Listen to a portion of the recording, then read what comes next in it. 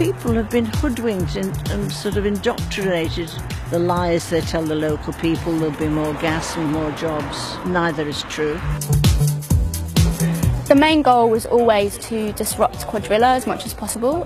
This is about, economically disrupting the fracking industry. The local people here said no to fracking, the county council said no, and the government overturned that decision.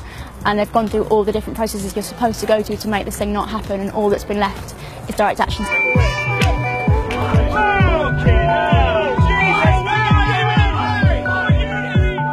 I thought the police were particularly brutal this morning, actually.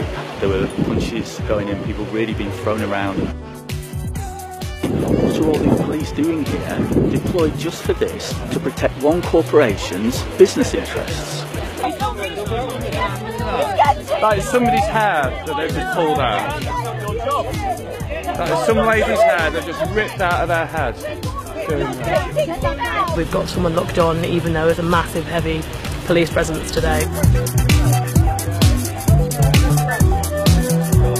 Just got a lock-on inside a van with a massive barrel of concrete, so they're locked onto the concrete, which is in the back of a van. So it's going to take the police a little while to get them out and moving along.